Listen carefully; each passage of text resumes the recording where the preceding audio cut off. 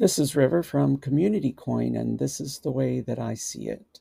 Today we're going to be talking about Gen Z, drawn to simpler living. That's a very interesting title because I think we're all going to be drawn to simpler living here in the coming months and years. But let's explore this idea.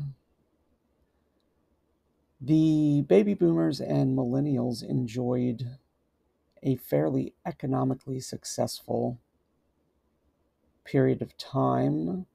We were able to have good jobs and careers and have a nice house and car and savings and live the American dream, the middle class and upper middle class lifestyle. Gen Z, Gen X are going to have a different experience. The Gen Xers are having more difficulty finding a career, finding good jobs, meaningful employment, buying houses and cars and whatnot. And Gen Z is going to have it even worse. So, is this a bad thing or a good thing? That's really the question, I think. And it could be either. I think that with the baby boomers and the millennials, we had all of our lower needs met. When we look at Maslow's hierarchy of needs, the lower needs are things like safety and security and food and shelter and things of that sort. And because we were in economic good times, we did have all of those needs met. And so we were able to focus on higher needs like happiness and contentment and fulfillment. And that was a good thing in a way, and it was a bad thing in a way. It was good in that it's always good to know yourself and to strive for happiness and contentment and fulfillment. And it's nice to have all of your basic needs met. But when we are living in that kind of a lifestyle, we tend to neglect our connection to life.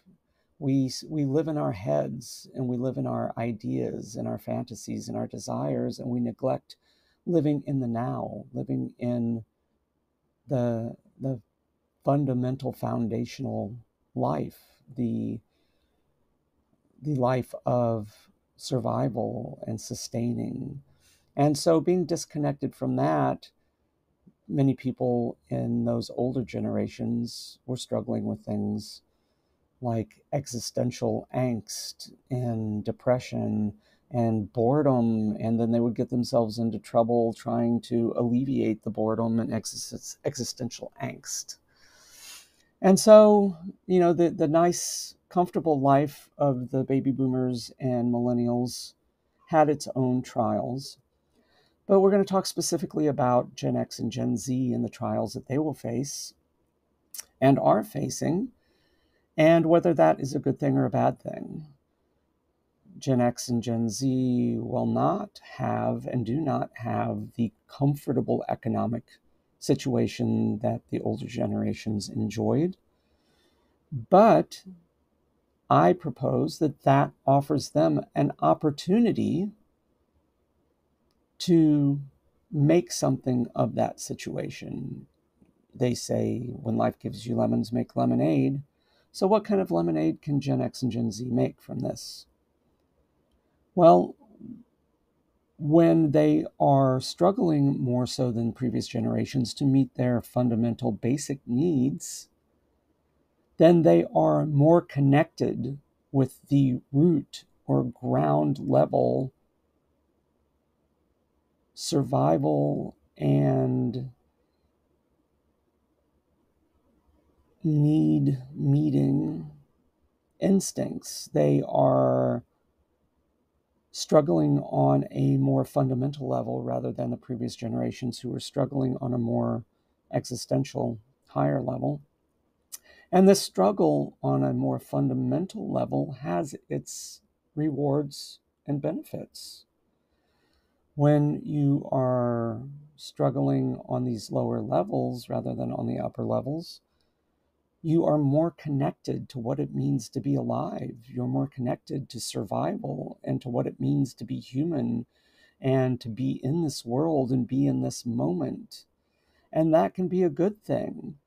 I know that most people that are struggling at whatever level, but especially struggling at these lower levels, tend to feel more like it's not a benefit or a good thing, and feel more like it's a terrible thing. And they start having these pity parties and feeling sorry for themselves.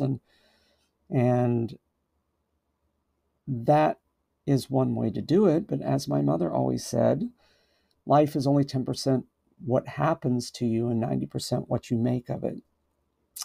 And so I challenge Gen X and Gen Z, and even the baby boomers and millennials that are going to be having hard times in the coming months and years, to make lemonade out of this situation, to see this as an opportunity to become creative and resourceful, and an opportunity to make new opportunities for yourself, and an opportunity to make growth opportunities, and an opportunity to expand and grow. And that brings me to a nice segue, because with KommunityKoin.com, that's what we're all about, is building community, building network, building support relationships and mutual assistance relationships. And that's going to be so important in this new economy that we are entering. We all are going to desperately need support networks, support relationships, mutual assistance relationships. And that has always existed. People have always helped their neighbors and helped their friends and helped their family.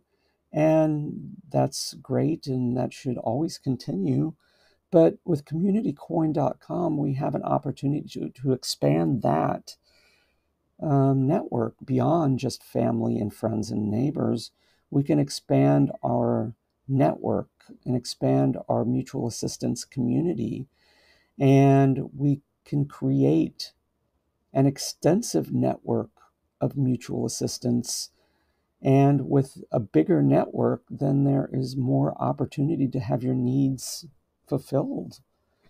And so I think, in summary, that this new economy that we're moving into, this moving out of the economy of excess and the economy of consumption and moving into an economy of subsistence, I think that this can be a good thing. We just have to have the right attitude about it. We have to see it as a challenge to overcome and not a burden to bear. And so that is the way that I see it. And next time we will be talking about the supply